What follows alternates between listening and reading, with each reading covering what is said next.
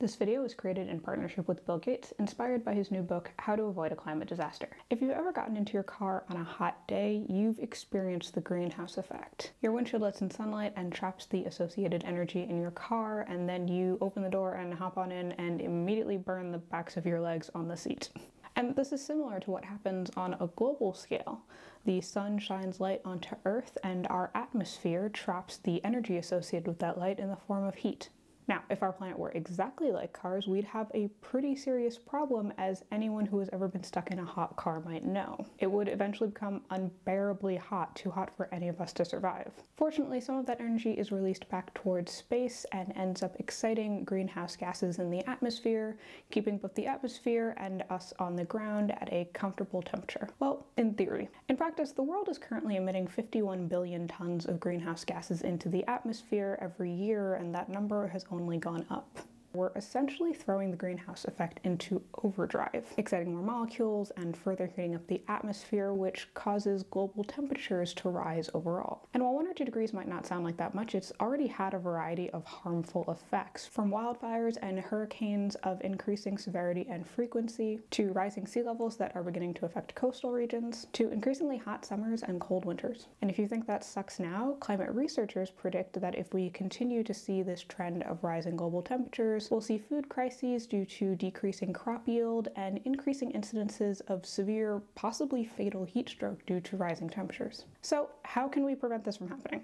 Stopping the global temperature increases will require us to bring our current carbon emissions down considerably, from 51 billion tons to 0. And while I truly cannot understate how non-trivial of a task that is, after all, there is no silver bullet when it comes to dealing with our climate emergency, with a lot of work and innovation over the next several years, we can develop and deploy new technologies that can help us get that number down. In fact, machine learning has been posed as a potential tool to help us solve our climate crisis, from optimizing energy usage in commercial and residential buildings, to identifying and combating climate-related misinformation, to forecasting local agricultural impacts of global climate trends. However, recent research on the environmental impact of machine learning research has fueled concerns that machine learning itself may be a significant contributor to greenhouse gas emissions, considering the amount of electricity needed to train and test models day in and day out. So, can machine learning really help us avoid a climate disaster? Well, as with most climate technologies, it can't do so alone, and it will come with a cost, but it can help us get that number a little bit closer to 0. In fact, one of the more common examples of where machine learning might help us are predictive algorithms for energy conservation.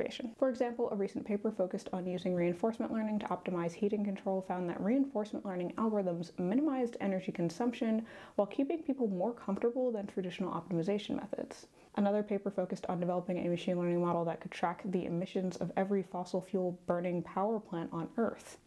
And in the interest of supporting research on microgrids, self-contained electrical grids that can disconnect from the main grid while reliably still supplying energy to local communities, researchers developed a machine learning system that models hundreds of different microgrid configurations so that more work can focus on developing algorithms that efficiently control microgrid energy supply. Machine learning research has also focused on climate modeling so that we can better understand the impact that climate trends have on anything from sea levels to local agriculture. In fact, one of the challenges of climate modeling is that climate models are known to be subject to a certain amount of error, typically stemming from a lack of observational data as well as errors in the modeling of certain climate-related phenomena. Climate researchers can reduce these errors using a technique called model output statistics, or MLS, which uses machine learning to fine-tune existing climate models based on the observational data that researchers have access to. Now, normally the machine learning models used to do this kind of fine-tuning are fairly simple, things like regression models or random forest models. However, a recent paper took the new approach of applying convolutional neural networks to the same task and was able to reduce climate model errors even further. Interestingly, there's also been some work on using machine learning to combat climate misinformation online. As you're all probably aware, because you've been on the internet for more than 5 minutes, just because it's on the internet doesn't make it true.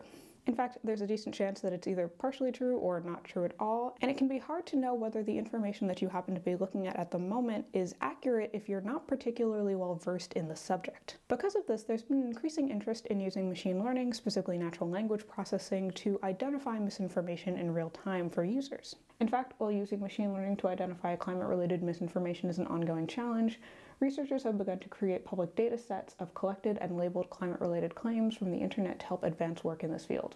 In the meantime, however, we can use machine learning to analyze social media posts from people experiencing extreme weather events to better understand the types of support they need. This paper from last year focuses on that task, although there are many other examples of researchers using sentiment analysis to understand disasters in real time. But speaking of things that aren't necessarily true, let's talk about the environmental impacts of machine learning research. A figure that you may have heard when it comes to carbon emissions and machine learning is that the process of training a model once has roughly the same carbon footprint as 5 American cars over their lifetime, including the car manufacturing process. This figure is taken from a paper called Energy and Policy Considerations for Deep Learning and Natural Language Processing, which was heavily covered by the media when it was originally published in 2019. However, this figure is taken somewhat out of context. In fact, the vast majority of researchers aren't developing machine learning models that come anywhere close to that level of emissions, which the paper notes. Training a common NLP model generates 1/50th of the emissions of a flight from New York to San Francisco, or the equivalent of running your air conditioner for about 8 hours. The models that do generate these massive carbon footprints are more like GPT-3, transformer models that are developed using neural architecture search, a technique that optimizes the design of a model by creating and testing upwards of thousands of different model layouts. Add in the large data sets that these models are typically trained on, and you can see how these massive models might present an issue for climate. But most researchers aren't developing models like GPT-3 using methods like neural architecture search. So what about the rest of the field? Well, it's certainly true that the computational resources used to train machine learning models and needed to train some of those large models increases by orders of magnitude every year. This is one of the factors that has driven a recent interest in alternative computer architecture so that we can train models more efficiently, because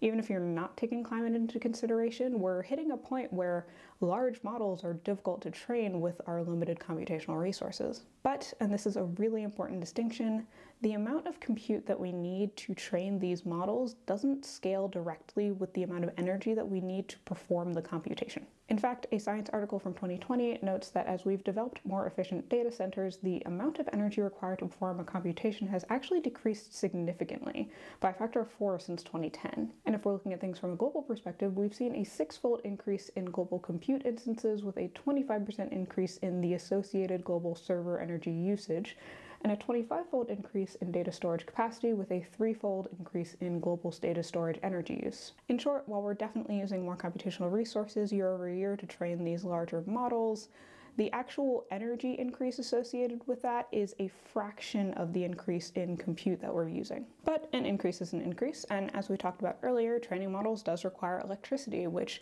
produces some level of carbon emissions depending on the source of that energy. And while there are companies such as Google which have pledged and achieved carbon neutrality by buying renewable energy sources, as well as who have pledged to become carbon-free in the coming decades, in the interim, it would be nice to have ways of developing models that are generally more energy efficient. And there's been a lot of interesting research in this area, often termed green AI, both on the model development side as well as on the hardware side. This includes recent work using that same neural architecture search method that we discussed earlier to develop customized deep learning models that are tailored to run more efficiently on specific hardware. Another recent paper found that deep neural networks contain tiny subnetworks that can be trained to the same accuracy as that larger network, but at 1/10 of the size. On the hardware side, there's a lot of interest in things like neuromorphic chips, which we've discussed in past videos, because after all, if our brains are so energy efficient, perhaps our hardware can learn something from it.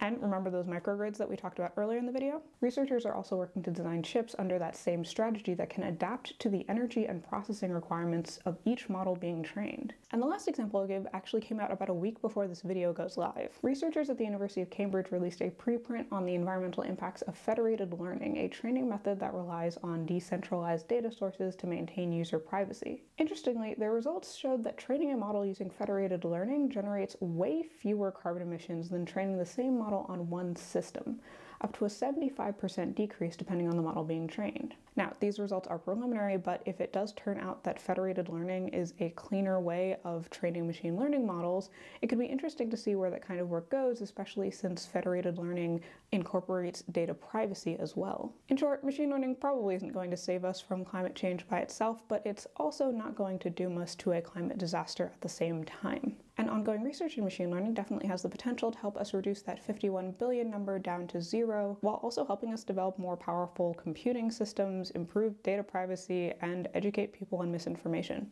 Sounds like a win to me.